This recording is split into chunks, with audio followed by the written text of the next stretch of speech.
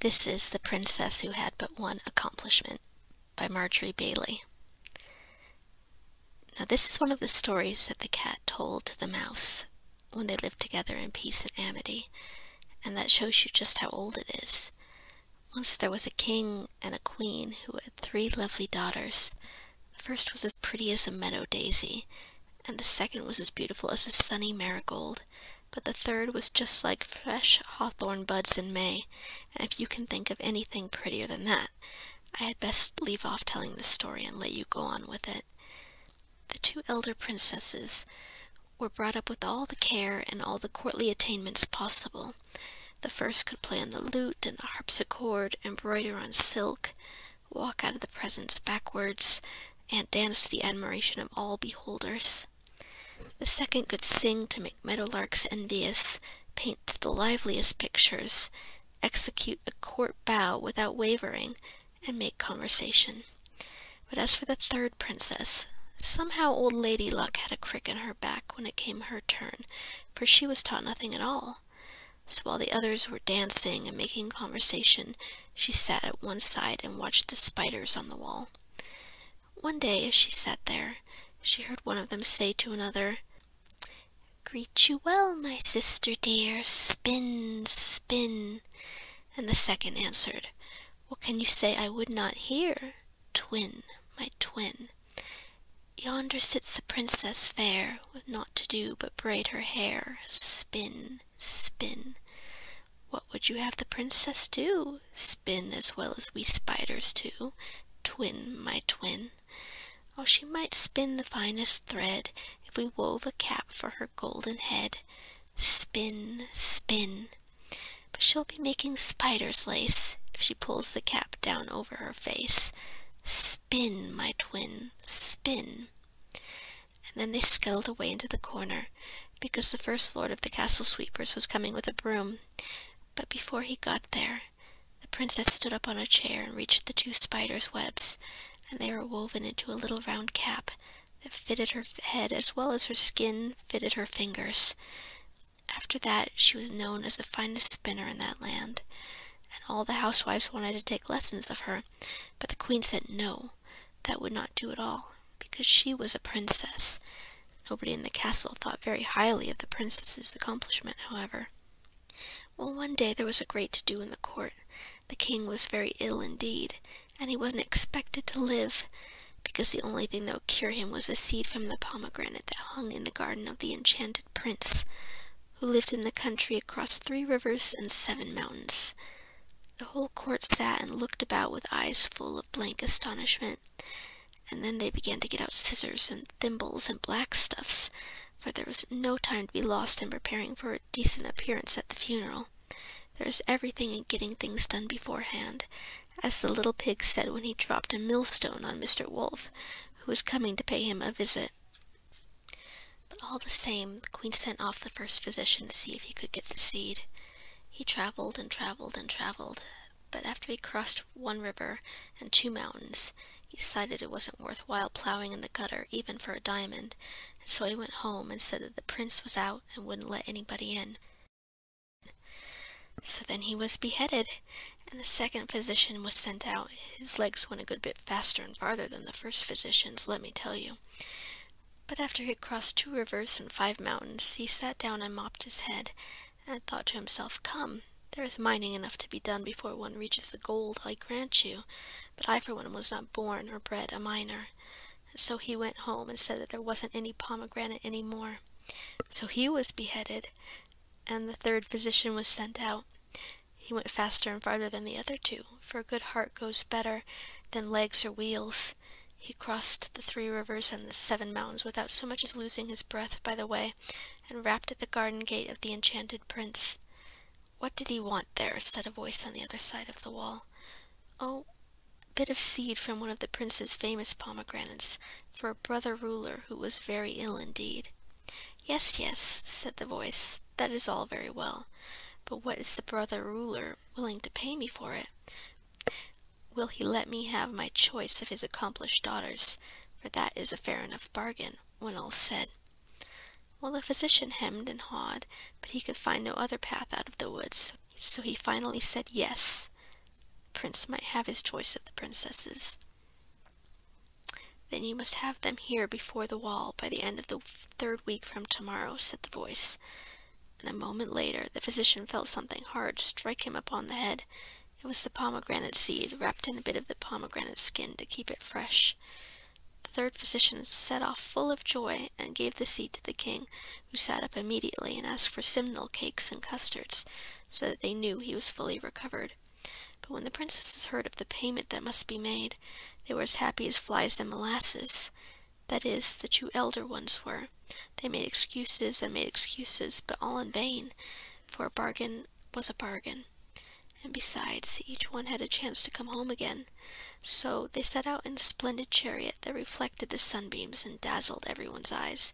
They completely forgot about the 3rd sister, who sat in her bower and spun. Finally they arrived at the wall of the prince's garden, and each one thought privately, "Come, there are not so many flaws in this picture after all, and if he is enchanted he will probably give no trouble to his spouse." And so they rapped at the garden gate, and a voice said, "So here are the accomplished daughters, and what can you do?" The eldest princess answered, "I can play on the lute and the harpsichord, embroider on silk, walk out of the presence backwards, and dance to the admiration of all beholders." Well, she might go home again. There's no use for such as she to live and cumber the earth. And what could the 2nd sister do? "Oh," said the 2nd princess, "I can sing to make meadowlarks envious, paint the liveliest pictures, execute a court bow without wavering, and make conversation." Pfft! She might go home again too, for sensible people had no use for such stuff as all that. "And there is no 3rd sister," said the voice.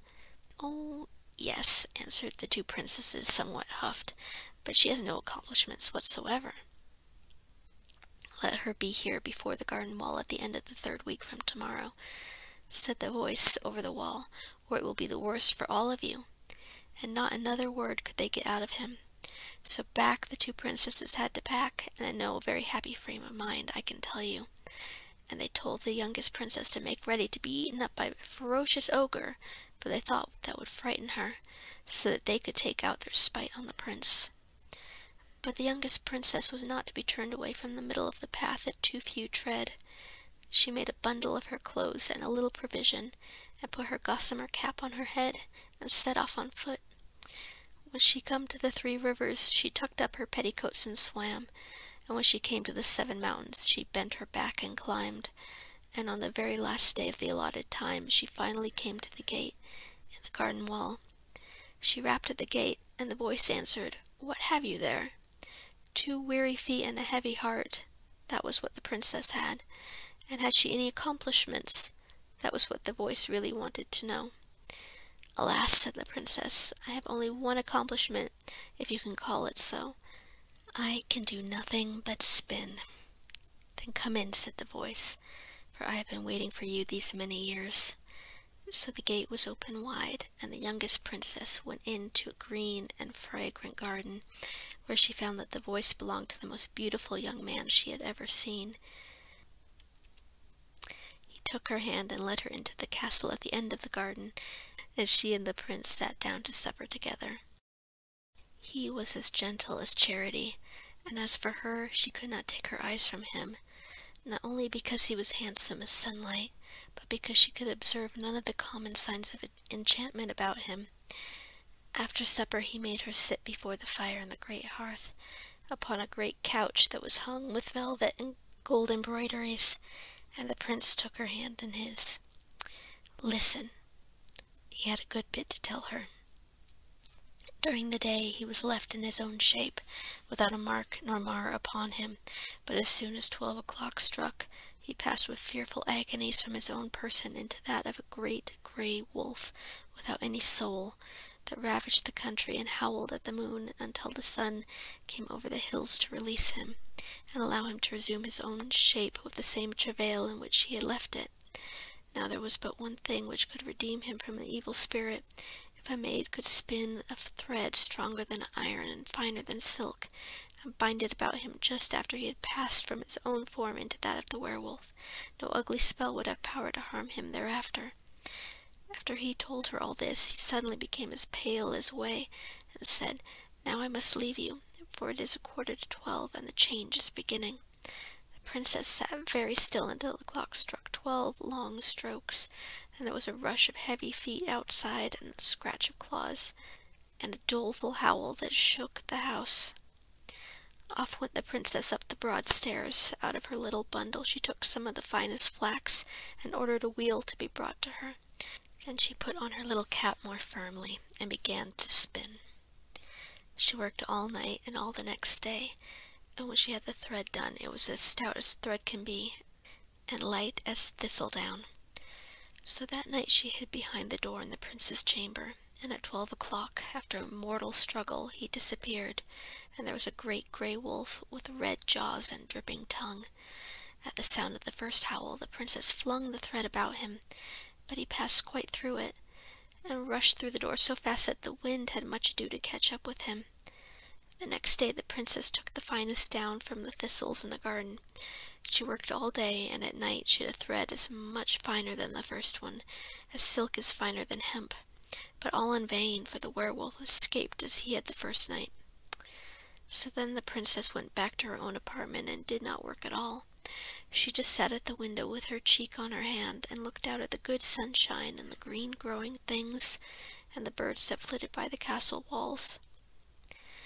That night, just before 12 o'clock, she hid herself once more behind the oaken door of the prince's chamber. But this time she pulled the spider's little cap over her face, and before you could blink, there she was, changed into a grey little spider, running about the floor.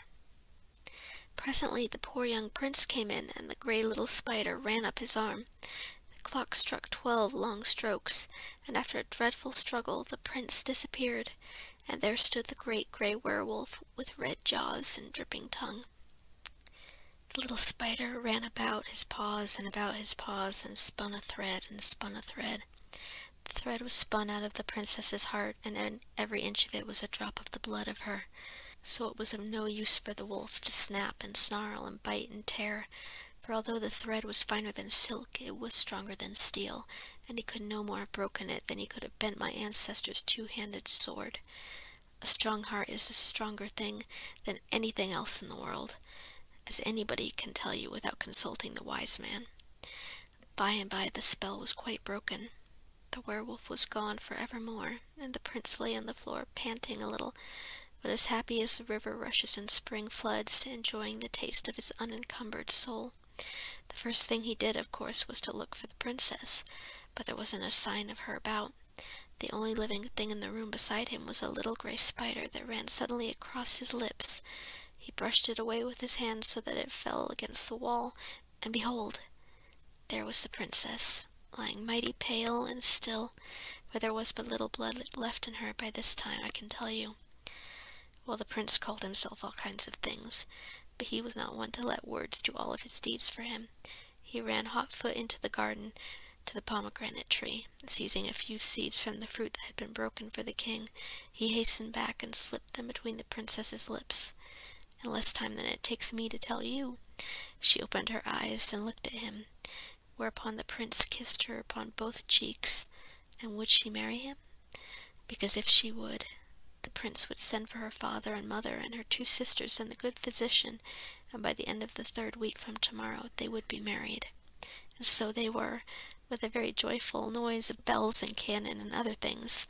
But the 2 sisters lived at home after that, playing on the lute and the harpsichord, embroidering on silk, walking out of the presence backwards, dancing to the admiration of all beholders, singing to make the meadowlarks envious, painting the liveliest pictures, executing court bows without wavering, and making conversation, until they reached a very advanced age, and everybody was quite tired of their accomplishments.